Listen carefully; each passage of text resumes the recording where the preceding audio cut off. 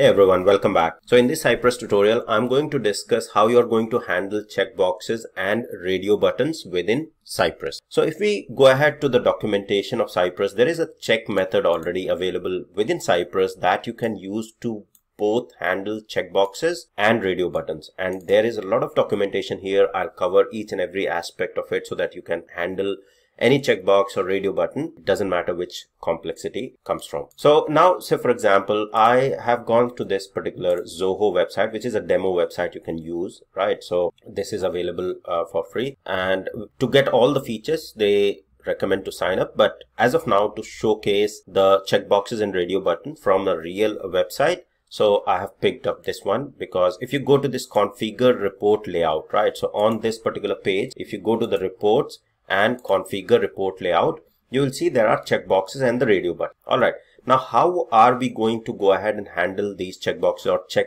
all of these checkboxes, or some of these checkboxes, and select the radio buttons? That's what we are going to cover. So in this video, I'll cover checkboxes. In the next one, I'll cover the radio buttons. Okay. But approach is almost similar.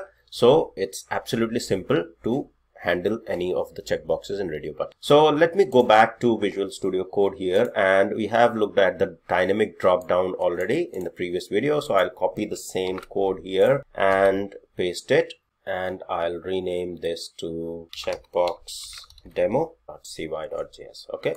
So now on this particular file, what we have to do, we have to first visit, right? I'll change the name of the test case, checkbox functionality, and then checkbox demo. Okay, so now let me remove everything here, and we just leave with the website that we are going to visit. Okay, so this is the link to open the report. Okay, and I'll simply go ahead and paste. Okay, and I'll keep these headers as of now. Okay, because this is again prod website that is available, and it might give some error if we don't add these headers. Okay, so I'll keep it as is, and let's see that it opens successfully. So if I go ahead and start the testing in Chrome browser, it should load this particular Zoho portal and open the reports, because I'm opening the reports page. I'll go ahead with the checkbox demo. This has been picked up already. Okay, so you'll see that page has loaded successfully. Now we have to click on this configure report layout to open that page wherein we get checkboxes and radio button.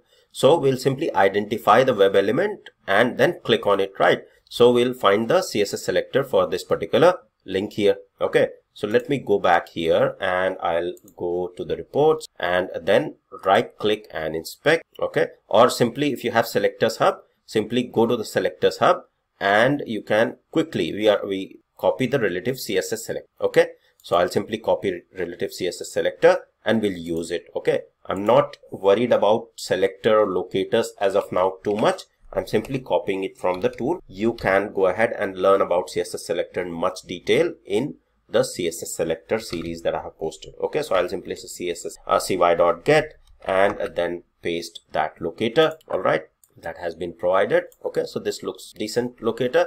We'll use it. You can optimize these if you want to after you learn the CSS selector or locator strategies, right? That is the first and foremost thing to learn in the automation. But initially, you can continue both things parallel. Okay, so I've got this, and now what I'll do is I'll simply say dot click on that particular link, right? So now if we save it and go back here, it should open that report, and now we'll start working with the checkboxes and see how we can interact with the checkboxes. And you'll see the configure report layout window has opened. Okay, so now how we can handle these checkboxes, how we can say whether this is I want to uncheck organization name, I want to check page number, generated by, generated date, etc. Okay, so how we can do it? So if you go here in the documentation of Cypress, so you can see that we can handle checkboxes using the check method, and the syntax is also provided. So if I simply say dot check, okay, so all say for example, if I say a particular element or locator of a particular checkbox, so if I find a locator, a specific locator for a particular checkbox, and say dot check, it will check that particular checkbox. For example, in this particular case, if I go ahead and click on in here, and I say, okay, I want to click on generated by. Okay, so I'll simply say, okay, right click on that particular locator, and I'll say copy relative or a relative CSS selector. Okay, or let me inspect and also make sure that this locator is fine. I'll open selector sub console and I'll simply paste it here. Okay, but this might change, right? You will see that there is it has picked up the ID, but this ID is it might be dynamic because it has a number, you know, it could change in next load. Okay, so in this particular case, this is not what we should be using. So let's try to figure out some other alternative for that. Okay, so what I'll do is I'll quickly go in selector sub and let me disable this ID part. Okay, and in the settings, so settings of selector sub, here you will see the customize UI. Okay, and you can uncheck what you don't need. So for example, I don't need these XPaths to be displayed, then I can go ahead and disable those. Okay, so let me keep it as of now and disable it. Okay, so let me try to get the locator again for generated by. Okay, and this time I still, let me refresh, close it. So right click, inspect, generated by checkbox, open select. So still it is picking up the ID, I believe. Let me disable the ID. Let me close it and try again. I'm just doing it because it will be a little quicker. All right, okay, looks like I have to reopen. So let me close the browser. Then it might take that setting. Right click, inspect. Okay, yeah. So now you'll see that it is taking relative CSS selector. Okay, I'll copy it. It's not the, you know, it's very lengthy CSS selector. Let me try deleting few stuff here, and I think it should still work. Yeah, so it is, yes. And let me optimize it a little bit. This is not the best way to optimize, but then let's try to make it a little smaller. Okay, so let me move things there. Yeah, so let me just copy this bit. Okay, and then use it to click on this. Okay, so let me go here, and now we'll simply go ahead and say cy.get, and that will get me to that particular checkbox, right? So this locator will get me to that particular checkbox, and then the next thing is basically simply to click on it, right? So simply say click on it. All right, and you can see, you know, this is not the most efficient CSS selector that I have taken here. Okay, this is not how you should be doing it. So the best way is to basically, you know, write the most optimized locator. Okay, as of now I'm doing it quickly, so I'm just copying it from selector hub and pasting it here. So now let's go back and see if it works, and it clicks on that particular checkbox that I have identified based on the locator, and you can see that generated by has been clicked successfully. All right, so this is how you are going to click on a particular checkbox. Now let's go back to the documentation and see a few more things. So now I can also check based on the value, right? If the values are present or value is present against a checkbox, what exactly the value is. So if I go to a particular checkbox, okay, let me inspect it. So in the HTML DOM, you will see against a particular checkbox, there will be a value attribute. Okay, and we'll have a particular, so for example, here you will see that there is an input, it is a type checkbox. There will be a value as well. Okay, for example, I think it's there for the radio buttons. Yeah, you see this value, and it has a particular text against the value. Okay, so I can specify what radio button or what checkbox I want to select based on the value as well. But because in these checkboxes there is no value, and that is why these become a little tricky. Okay, and that is why we have to rely completely on the locators of these particular checkboxes. Now say for example, I have to click on all the checkboxes. All right, so I can use generic. Okay, so I can use, say for example, in this particular case, I know that there is a type checkbox. So what I can do is, you can see here based on the type as well, I can go ahead, and if I say .check, it will check all the checkboxes that are there that match based on the type.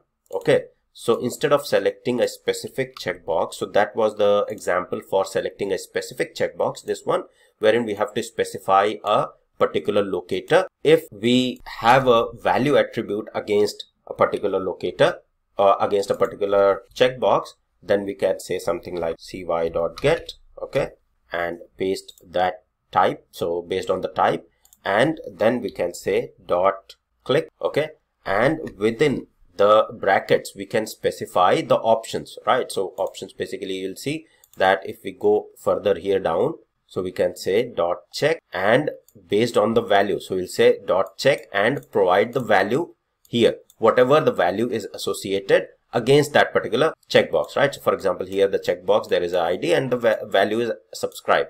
So I want to click only on the subscribes, and I'll just specify within this check the subscribe in the single quote. If I want to select multiple, then I pass multiple values in the array here. So for example, subscribe and accept. Okay, that's what we'll do. So for example, here in this case, I'll say, okay, click on US or click on something else. Okay, if it is present, if those values are present.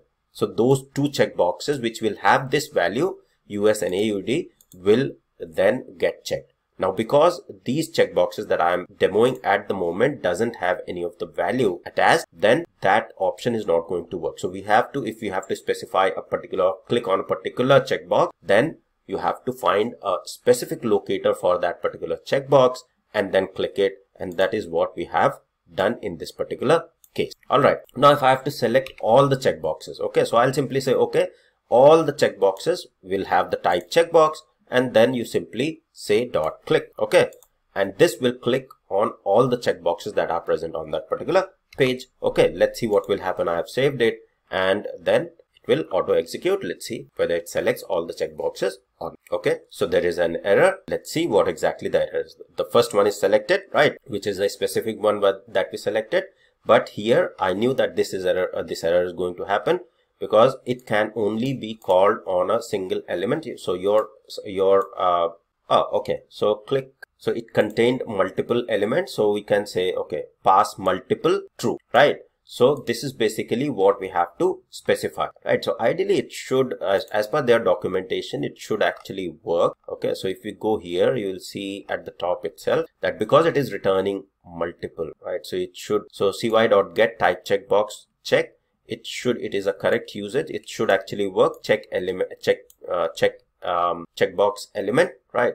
Okay. So this will check the checkbox element only if one is present. But if we go further down here, let's see if there are options. So yeah, check all the checkboxes, right? So it should actually work, because as per their example, dot check should work. It will select all the checkboxes, all the radio button. But in case it is not, maybe in the latest version of Cypress they have changed it. Okay, but this error that we are seeing is clearly showing what exactly we have to do, right? So we simply pass multiple true when we are clicking, and that should solve the issue. So I'll simply copy that multiple true, and this is where you should be reading these errors, and that will give you a lot of confidence exactly what's going on and how you can go ahead and fix it, right? So I'll here say, because this is returning multiple checkboxes, I'll simply say, okay, multiple true, and then click on it. Okay, so within click, I'm saying multiple true. It is re-executing. It has opened, and you can see that it has clicked on all of them, right? So first three were this was selected, this was already selected, and that is why initially with the first statement here, so with this, it selected this one, this generated by an organization name and report basis was already selected. So these three got deselected and others got selected, right, with multiple true. So these are the things that basically in the error logs, if you are getting now, this documentation might, it's mostly up to date, but in case there is something which doesn't work, then error logs will help you to basically go ahead and rectify the issues as we just did now. Okay, now the next thing is basically I've also explained based on the value you can select multiple. Single, if you have to select, you can select based on the value and the type combination, or use the exact locator that we have used in this particular case. Now this locator strategy, you go ahead and learn from my CSS selector series. That will give you good understanding, and you will be able to write a better selector instead of this. This is very lengthy and might be, it's not very robust select. But as of now, because the context is to understand the select of the checkboxes, so this is all. Okay, now the next thing is, let's go back here. If say for example, we want to validate, right? So we want to validate whether this checkbox is visible, invisible, checked or unchecked. That is something which we'll go and understand in the validation section of this particular course, wherein we are going to validate the details as part of the. So that's all about the concept of how you're going to handle checkboxes within Cypress. I hope this was helpful. Thank you. See you in the next lecture.